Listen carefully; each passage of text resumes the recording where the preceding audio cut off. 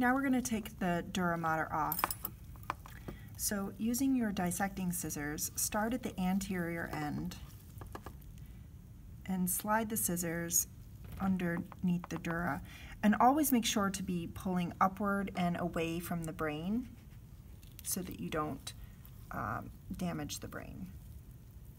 So I'm going to make this cut through the Dura mater up through the mid-sagittal plane here. And it's very important to not pull the Dura mater, because what will end up happening if you pull the Dura mater, you may end up pulling off cranial nerves. So we'll go to about here, and there is some tough connective tissue right here called falx cerebri and tentorium cerebelli here, and we can cut through that a little bit later. So we did our first cut through the Dura mater on the dorsal surface, and now I want to flip it over and pay special attention to the ventral surface because the dissection becomes a lot more complicated. So I want to be careful to avoid any of the cranial nerves.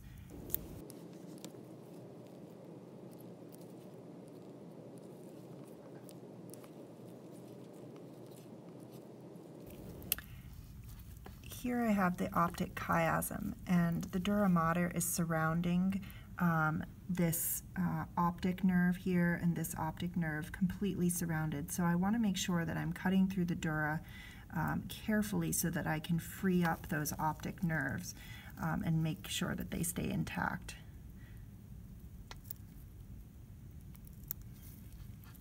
So I'm going just sliding the scissors up just between the dura and the nerve itself. And remember, you don't want to pull. Small cuts will make the dissection more successful. So you can free up one here.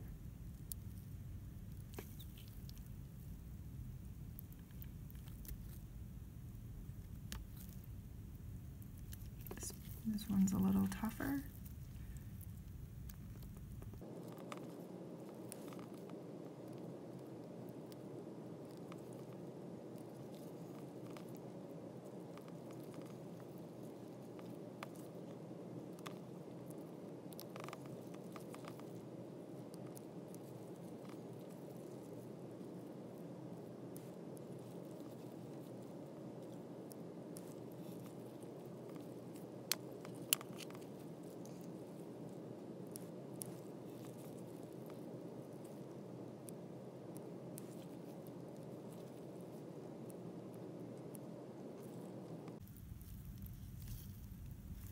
There's another nerve right here. This is the ocular motor nerve, and you want to cut this as far away from the brain as possible so that you get the length of it. There should be another one on the other side. It looks kind of like a flat strap.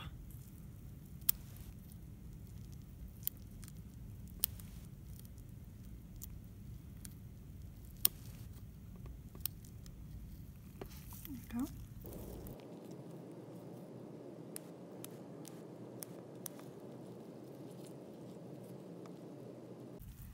This nerve right here is part of the trigeminal nerve, and this is another branch of it. It's quite long, so I'm comfortable with just cutting it to about here, so I can cut off this extra piece.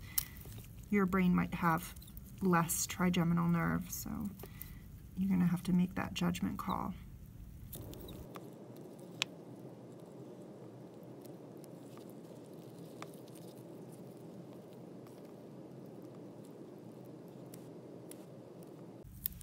I'm cutting between the trigeminal nerve and the pituitary gland.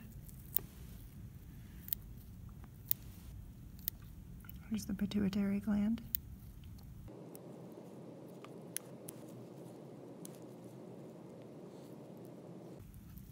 At this point, the pituitary gland will come away from the brain. Most likely it won't remain attached to the brain.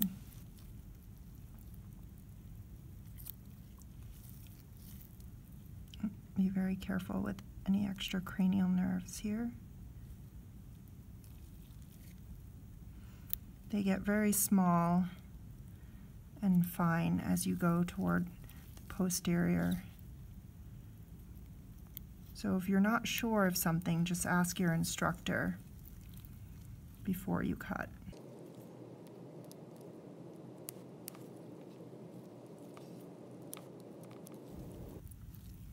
I'm going to turn the brain over to the dorsal side.